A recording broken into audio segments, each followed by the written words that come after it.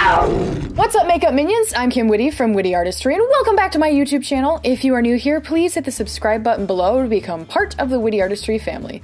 I decided to continue my COCO makeup series, this time with Pepita, the Albrije spirit animal creature. Let's get started. If you like me and you like my artwork, it would mean the absolute world to me if you became a sponsor on my Patreon page. This is actually my third character in my COCO series if you haven't seen Imelda or Hector yet, but this is Pepita, the Albrije, which is basically a smashing of different animals together that lives in the land of the dead. Using my white eyebrow pencil, I'm outlining the facial structure, and then I'm going to be blocking out my eyebrows using a washable glue stick. Just brush the hairs upward and outwards, and then I'm finishing off the eyebrows and outlining my eyeballs. Unfortunately, my makeup puck took a dive out of the container, but luckily it did actually stay in one piece. I was fairly impressed, so that made me happy. Using green body paint, I'm filling in all of the designated areas green because these characters are super bright and super awesome looking. They would definitely be fun to have at a rave or a blacklight party, but I'm sealing the first layer with MAC Fix Plus just because green seems to behave strangely on my skin. Fill in your designated areas yellow.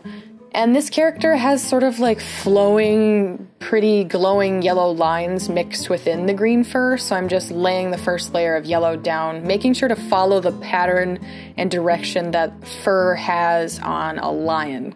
Or panther. It seems that the character is mainly based off of a panther, but I am using blue now to fill in the upper part of my head blue because the fur transitions into a bluer orange color depending on its location, but I'm using a dark green now to create, I guess, variation within the fur and also depth. I like to start with a mid-tone whenever I do fur, then add my dark tones using a detail brush, making sure the fur is definitely going in the direction that it is supposed to. And then eventually I will layer a lighter color over it. So now I'm mixing in yellow and white just to make the spots, I guess, of yellow in the green fur stand out more, since painting yellow over green kind of mutes the color a bit, so this just really helped with that. Then I'm going back in with my dark green just to create certain areas of more depth in the fur, if that makes sense, around the edges of the face and just all over my body, making sure the hair is, like I said before, going in the proper direction. Mixing together purple and red, I created this funky magenta color that this character has like the most beefy, dramatic eyebrows ever, and it sort of tapers down on the edges of their nose, creating this really pretty contour color, I guess. But I'm just filling in those areas, and then right underneath that magenta color is vibrant orange. So Pepita has a red belly, so I'm just using red body paint straight out of the puck using a huge brush so it can cover a lot of surface area quickly on the chin all the way down my throat onto the chest of the character. Then with orange, I'm going to be creating sort of more depth, just like I described in the fur that is green, but this time with a red palette. So I put in orange, and then I'm mixing a little bit of white to that mixture to create some highlights for the fur. So basically, put down a mid-tone, put down a slightly variable color, then add in some highlight colors, and then go in with some dark colors. This time I added black to the red to make some more variation, and added that into the fur as well. It's just sort of a layering game to what looks right to you personally, and then I filled in my mustache with red. Spirit creatures have so many different colors, I love it. So I got to use so many paints I don't normally use, but I mixed together white and blue to create, I guess sort of like an indigo color to fill in my itty bitty nose and go around my eyes. And then I also added some red into my orange parts underneath my brows to add, like I said before, some more variation. Then with a light orange, I'm adding some variation of color into the yellow areas to show that there are different hairs. Then with white, I'm going back over the areas just to create highlights and more variation of color.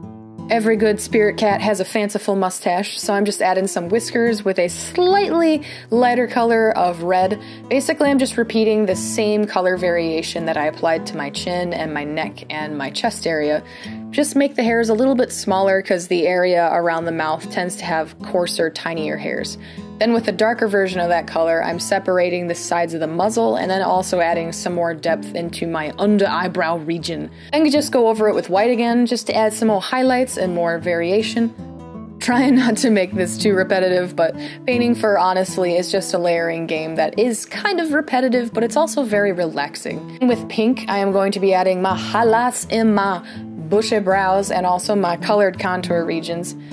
I really enjoy using purple and pink. I never use those colors. And periodically, as I go throughout a body paint whenever I'm moving a lot, I like to spray it with MAC Fix Plus. This just prevents cracking and it smells good and feels nice. And with my blue body paint, I am going to be creating darker areas in my blue regions. So I'm just outlining my nose, adding a little bit of texture to it, and then adding a little bit of textured fur in my under eye regions. Picking up your in-between muzzle spot again, and also the edge of your chin.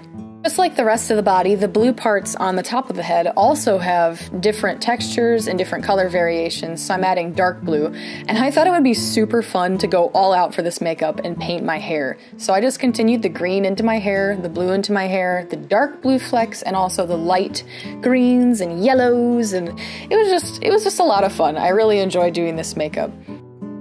Imitating Pepita's ears, I filled the inside of my ears with blue, the outsides with pink, and then the very tops with orange, just to follow the same patterns that the character has. Moving on to the difficult part of this is always painting on top of your eyelids. I thought it would be super cool to get those really captivating eyes that Pepita has, so I decided to paint over my eyelids. I put down a layer of yellow body paint in sort of an almond shape, added some highlights in the center, and then outlined it with black body paint. And with a very carefully executed hand, I create the pupils that are slitted and then add highlights with white on the edges of them, just to make them pop. Finish off the look with some awesome fangs. You just pop them on your teeth and then you are ready to go.